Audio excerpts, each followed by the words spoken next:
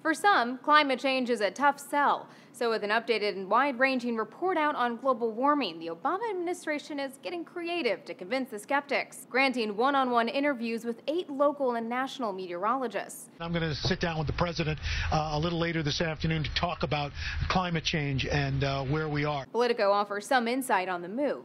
By reaching out to TV forecasters, Obama can bypass the usual Beltway media and reach viewers who may not normally dig into reports about climate science. The strategy, though, is hardly a new one. As Mashable's Andrew Friedman notes, Bill Clinton, along with Vice President Al Gore, tried the same approach in 1997.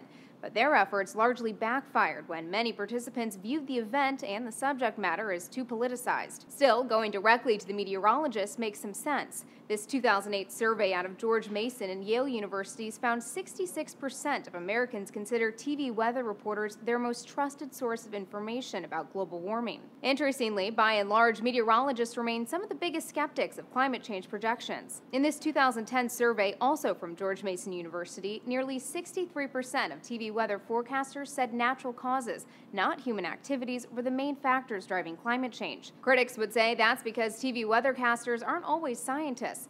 Previous studies have found only half have degrees in meteorology or atmospheric science. But Charles Homans offers another reason in the Columbia Journalism Review. Meteorologists live in the short term, the day-to-day forecast, making them less prone to buy into long-term models. Whatever the reason, the White House is hoping it can rely on the name recognition of some of the country's top meteorologists to promote its new study and get the American public to tune into an issue that gets little coverage. Consider this, according to the progressive media watchdog group Media Matters. In the past year, the Sunday shows dedicated a total of 27 minutes of coverage to the topic of climate change.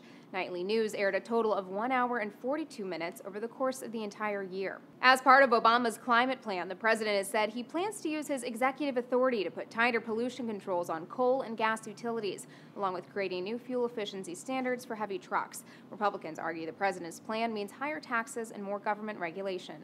For Newsy, I'm Elizabeth Hagedorn, multiple sources, a broader view.